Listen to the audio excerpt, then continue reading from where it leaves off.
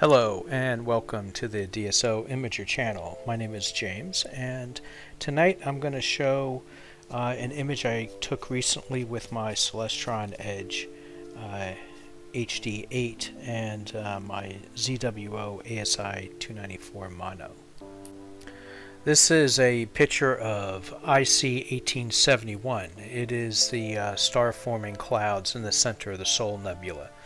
And that small region frames up pretty well with my edge. Now let me first just show you how many subs on each. So yeah, here's the sub count. I've got a total of 30 hours, give or take a little bit. You can see it's very heavy on HA and S2, and this is like so many of my recent Hubble palette images, where our clear nights keep lining up with full moon sequences. So I don't have a lot of O3 in there, and you know, we're right now, as I'm recording this, in the middle of another full moon sequence. So I don't know if I'm going to go back and get more O3 for this one or not. But you guys can take a look at the final result and let me know if you think I need to get more.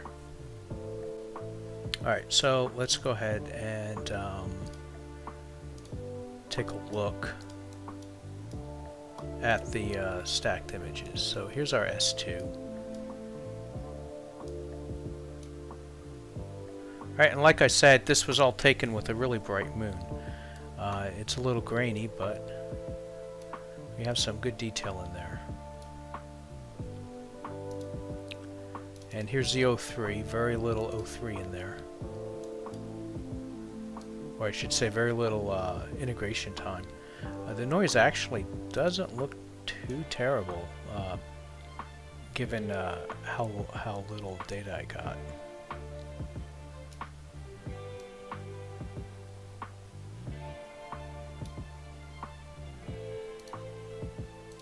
And there's our HA. HA is really clean, as usual.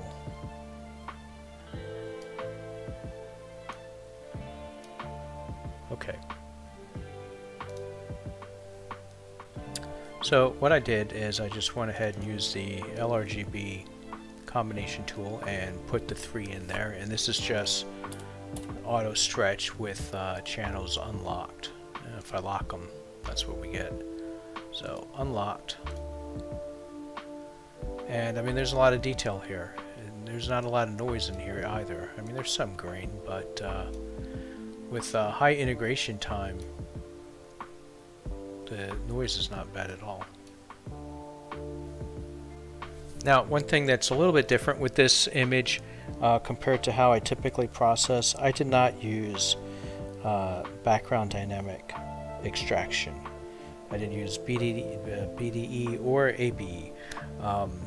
So I mean, that tool is, I usually run it on most of my images, but it's really, its intended purpose is to take care of gradients. And even though I was getting much of this with a full moon out, there's not really much of a gradient in here.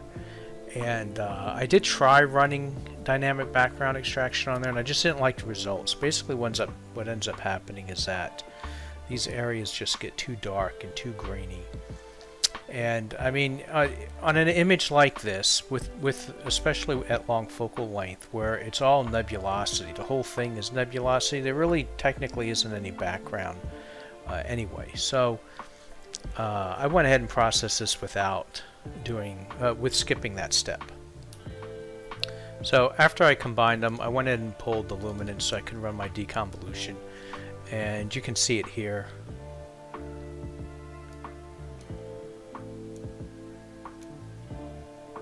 Get a good spot for it. Okay, so this is before deconvolution. Especially on these YouTube videos, it's going to be mostly noticeable if you look at these large stars. But if you look closely, this area will be more defined, and this detail in here will look better. So there it is. That's with deconvolution. All right, without the light being emitted from here is just kind of blurred off, but you can actually almost make out rays coming out there. Off, without, with.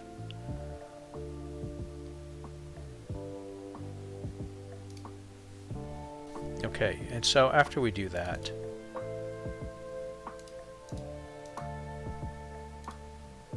we have our combined color image here.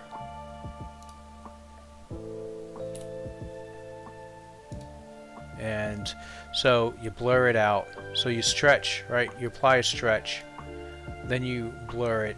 This reduces color noise. And then you apply the luminance. So without the luminance, with the luminance.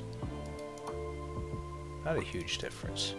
It's noticeable if you pixel peep a little bit. Then after that, we go ahead and remove the stars. Now for star removal, I used, instead of star net, I used star exterminator. So if you might have seen the video that I had posted a couple weeks ago on this, it came out as a Photoshop plugin. Well, now it's available for PixInsight, and so for users that do 99% of their work in PixInsight, like myself, this was very handy, and you can see it does a phenomenal job. I mean, this is pretty impressive. This is with no work added at all, just stretched, just that pre-processing, and it just looks amazingly clean. Alright, so let's take a look at what I did. I mean, this actually, I processed it very quickly. It did not take a lot of effort to work on this. I'll just show real quick some of the masks that I use so you can get an idea of what parts I've isolated. And what am I doing with these masks? So it's mostly to isolate different areas so I can work on curves without making certain parts too bright or too dark. I think this one here I might have used when I applied an unsharp mask. So anyway, we'll just step through it really quick.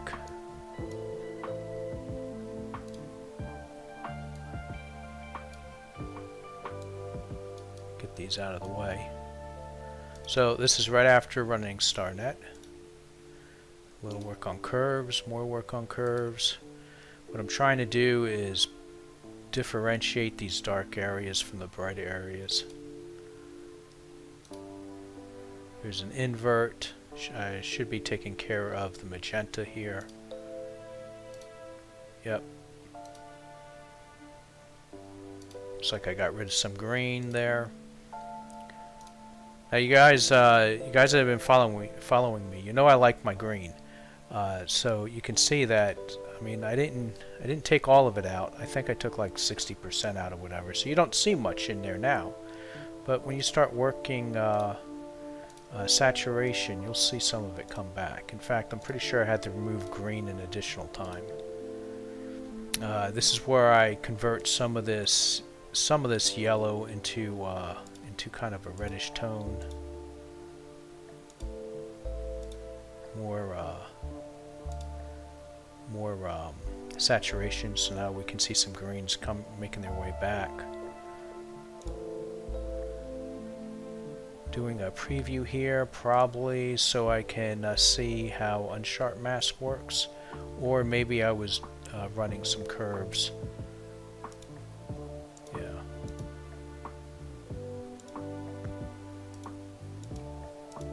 And this is all curves work. I mean, you can see, alright, right, there's a mask applied. What's that mask look like? There it is. So I was a little concerned this area got really dark, and so I masked everything off to try and pull that out a little bit. Here you can see the mask being used.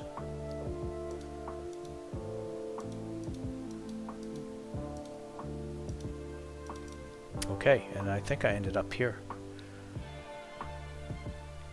Alright, and to give myself a clean workspace, I sometimes, for the final bit of processing, I'll move over to another workspace here.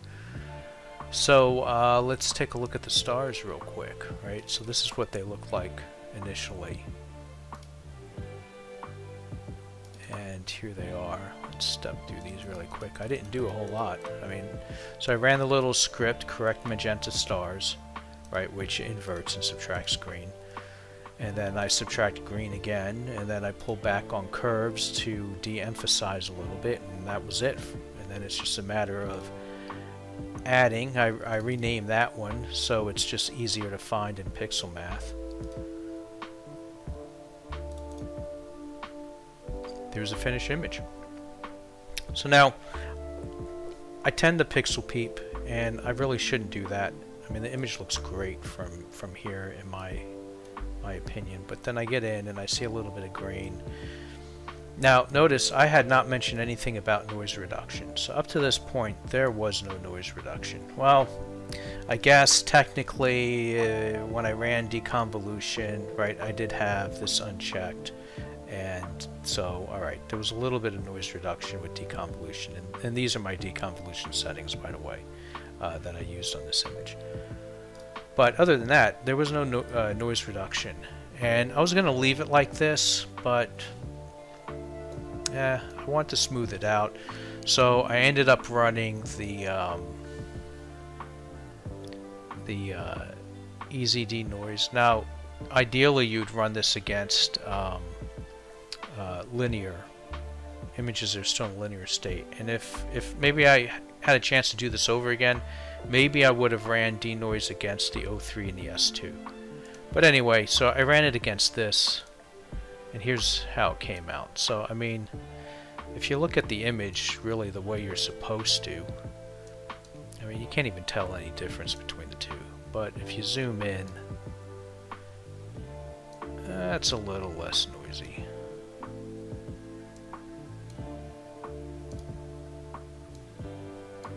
Alright, I mean, can you really tell a difference? It's subtle.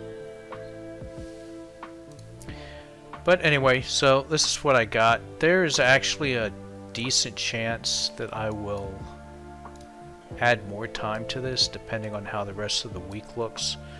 We might have a couple of clear nights in the middle of the week with that moon out again, so I'm kind of hesitant to start a new target, and I may just pile on some more data on here. Of course, I won't be able to get any O3 until the moon goes away.